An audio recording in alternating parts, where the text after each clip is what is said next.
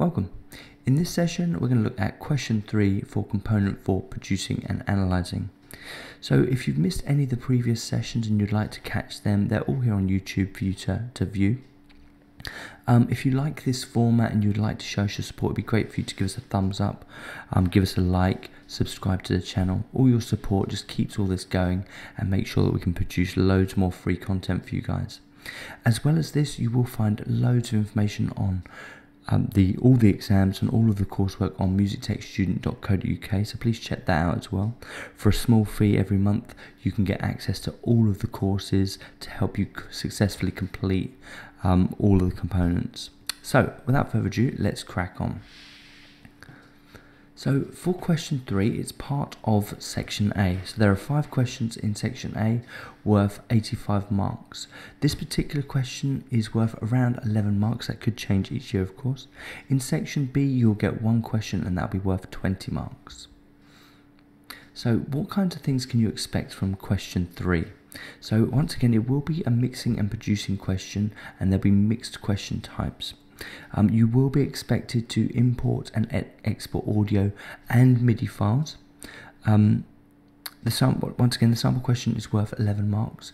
You also have full use of your DAW. So just like questions 1 and question 2, you will have full use of your DAW. So if a question comes up that asks you for a certain piece of information, more often than not, you will be able to find that information in your DAW, just using a few of the techniques that you've learned along the way. So once again, this question will be based on one audio or MIDI part. So in this particular one, you'll be asked to import both a MIDI part and an audio part. So let's look at some of the questions from the sample. So this is question 3, and it's all about the chord part this time. So it says here, import the MIDI file chords.mid to a new track in your DAW. Align the part so that the chord begins at bar 10.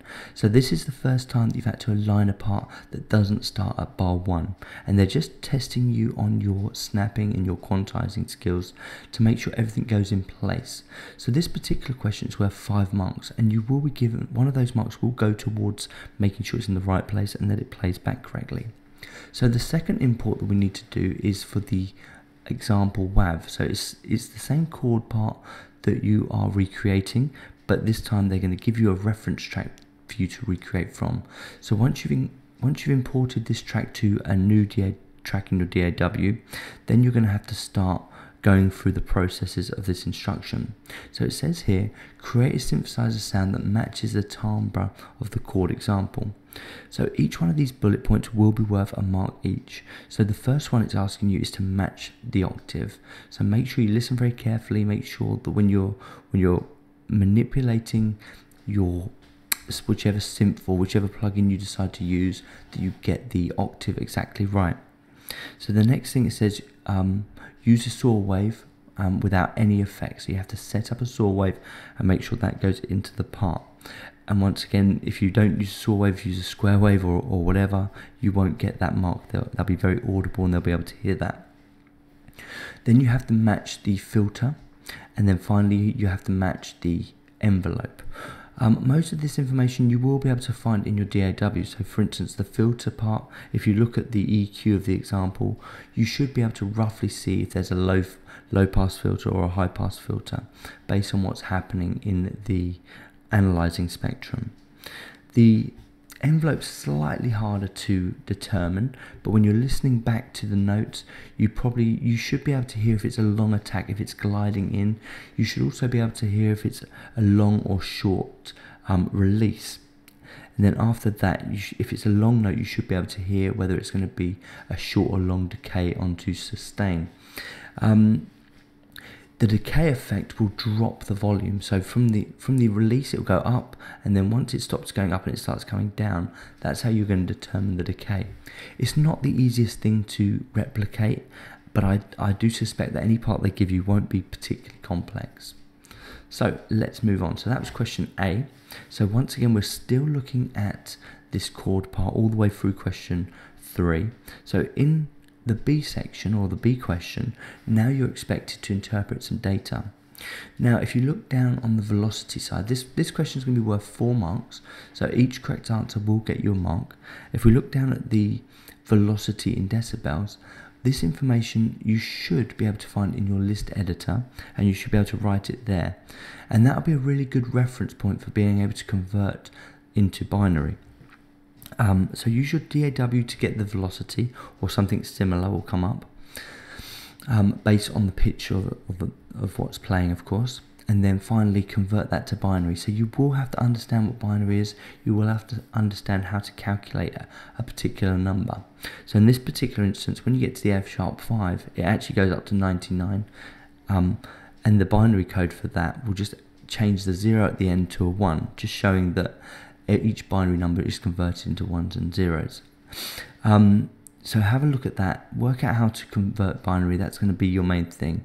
Once again, sometimes this question comes up, sometimes it doesn't, but you will need to understand the numeracy of music tech for your exam. So the final question then is all to do with portamento and pitch and actually manipulating notes. So it says here there are two notes that are played in bars 27 and 28. Create a smooth sustained slide in pitch between these two notes. So you will be able to use either a portamento effect for that, or you will be able to use some kind of pitch bend automation, just to make it really smooth between the notes. Make sure it glides just like a chord part would do, so you don't have any of these sudden jumps. And then finally you're going to be asked to bounce down the part. So make sure you bounce it down as question 3 with your candidate number on it. So once again, this is worth 11 marks. So in preparation for this particular question, I would definitely keep practicing importing and exporting MIDI files. I would practice recreating synth parts, looking at how to recreate the octave, EQs, envelopes, things like that. And then practice using portamento effects and pitch bend automation, just so you're prepared for anything like that. Really and truly, this particular practical question could come from anywhere, but that's it's a good place to start as any. Practice interpreting information from your list editor. So if you're using a full DAW, you will have some kind of list editor in there somewhere that basically interprets the MIDI notes and shows you all of the data that's been generated from the MIDI notes. And then finally, just have a look at information on how to convert numbers into binary. So I hope that was useful. Keep up your revision, keep up your practice, and I will see you in the next video.